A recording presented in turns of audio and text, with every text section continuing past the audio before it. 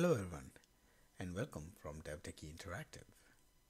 I'm very excited to announce this new video series today on complete iOS development. This course is designed for app developers who already have knowledge of Swift and want to take that knowledge to next level and stitch it all together to build a complete app. At the end of the course, you will not only have a complete app ready to publish on the App Store, but you will also learn how to secure it with authentication, have a convenient login feature available to your users, and a cloud-backed data store to make your app sync data across many different devices. In this series, we will be building a personal journal from start to finish.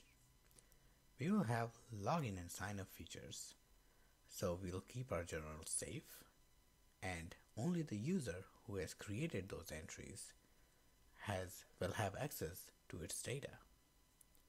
We will see how we can use Firebase authentication along with iOS Keychain to secure login information, but we will also look at how to equip our app with biometric authentication such as Touch ID or Face ID.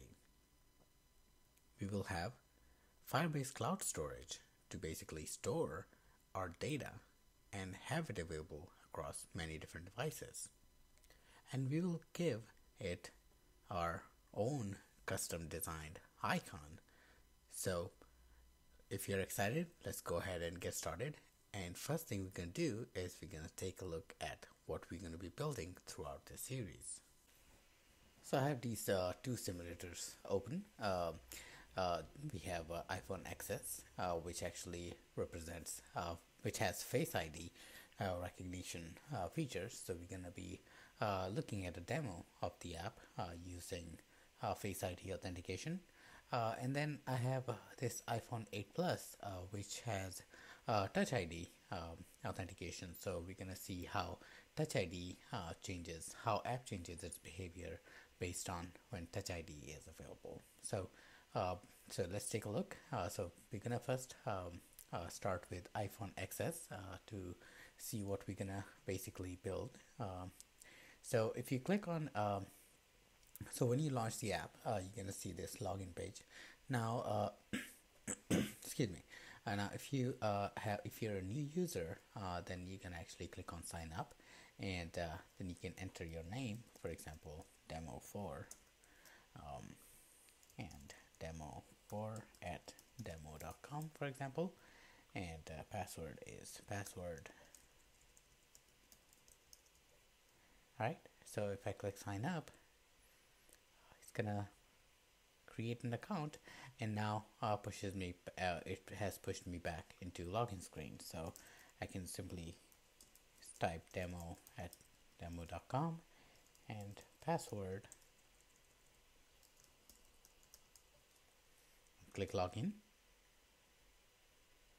to log in into my journal. And now because I'm logging in for the first time, I don't have any of the journal entry. So I can click on this plus button to create a new journal. So I'm going to say new journal for today.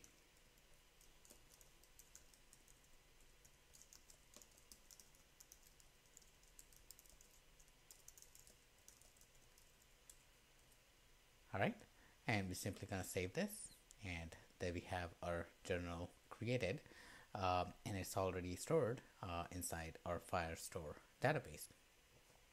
Now, if you click on this, you can actually take a look at its detail, and because we are seeing detail, we don't allow modifying the journal, because like that entry is created, so you can actually view it. But if you're ready to add a new journal, you can simply click on plus and click on new journal, new one, and another one, for example. All right, so you have two journal entries created. Now once you're done, you can simply sign out from here. there's one more feature that if you didn't notice. So this experience that you saw was for users who don't have their Touch ID or Face ID enabled. So if user has disabled functionality for Touch ID or Face ID, then they're going to see this experience. So let's take a look at the experience where they have their Face ID or Touch ID enrolled. So I'm going to simply select hardware Face ID enrolled for this simulator, and now I'm going to log in one more time.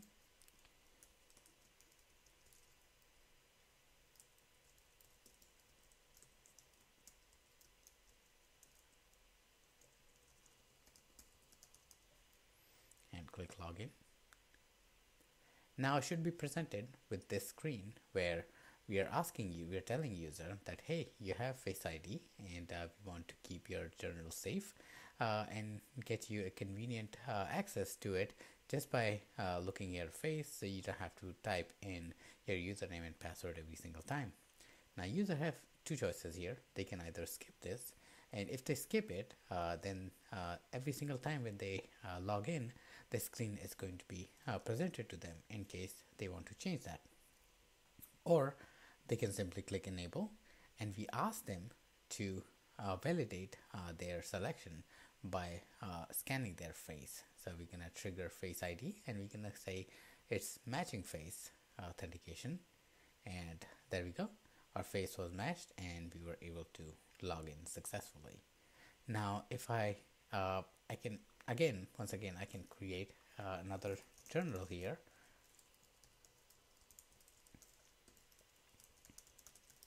For example, and save it, and it's still saving and everything fine. Now if I click sign out, you would see this Face ID icon here, which is enabled to show that this user has Face ID functionality available. So when they log in, when they launch the app for the next time, if they click on this Face ID, the Face ID matching system dialog appears, and you can simply say face matching face, and they'll log into the journal just right then and there without entering their username and password. All right, so this is the experience on iPhone XS. Now let's try it on iPhone 8 Plus.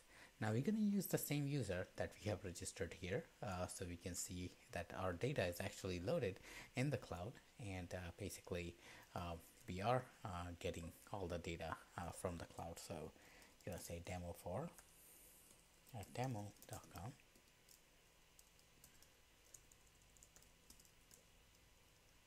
Password, and we're going to log in.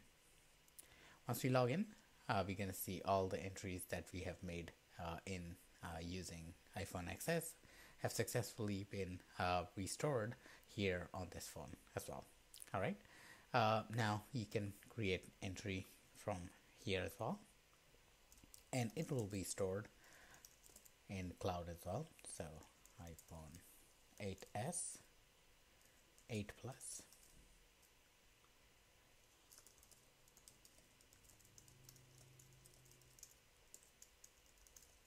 for example, and we're simply going to save this. There we go. Now we can simply sign out from here, and once again, this is the experience when a user does not have their Touch ID enrolled or Touch ID enabled, basically enrolled in their phone. So let's go ahead and enroll Touch ID, and go ahead and log in one more time, so we get the opportunity to present that dialog box.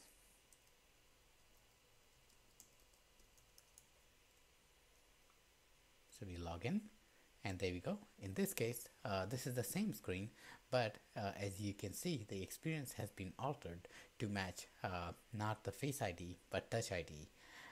And here we say that this journal is basically something that can be accessed using your Touch ID, so you don't have to enter your username and password.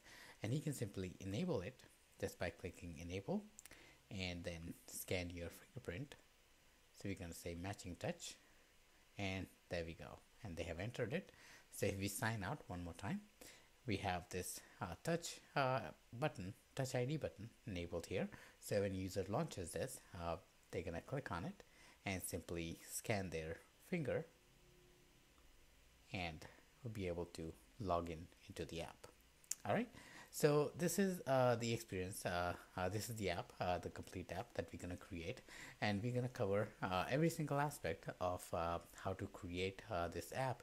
And it'll by the end of this course, you'll have everything ready to go, and basically you'll be able to publish this right into the App Store. All right. So I hope you're excited. So let's go ahead and join me in this journey to create this complete app and learn iOS from scratch. All right, thank you.